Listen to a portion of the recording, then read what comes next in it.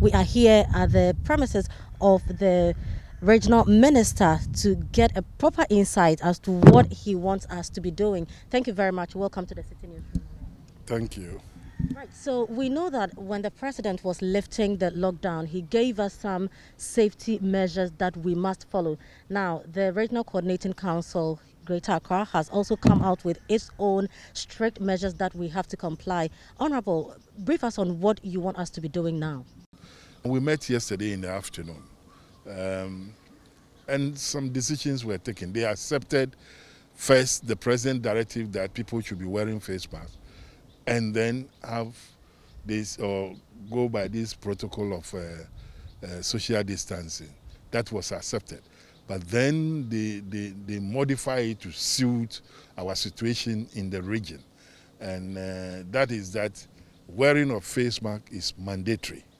And that the social distancing should also be enforced. Well, enforcement of that sometimes become a little problem with some, like at the car parks and other places. So, but we feel that if the face mask is used, that will solve part of the problem of the social distancing.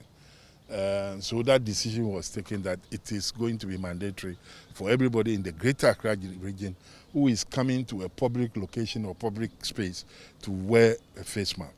Now, are they the people who are going to buy the face mask, or we are going to provide a face mask? We believe that if you have to lose your life and you are spending between 1 cedi to 5 cedi to buy a face mask, it shouldn't be a problem for you. But then there are some people who cannot afford that 1 cedi, 2 cedi.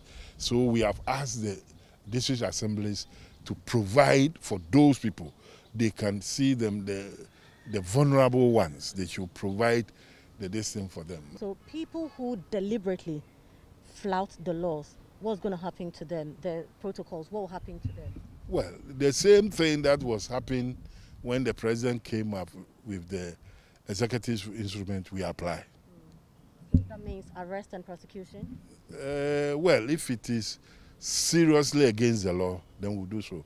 But I think people should be made to suffer, especially when we are talking of wearing of face mask. If you are coming to my office and you don't want to wear face mask, we send you away. So whatever you want to come and do, you will not be able to do it. I think that is enough punishment for you to go away. But what will happen to the people that he meets on the way? Because everyone is also important. Yes, the policemen, the police,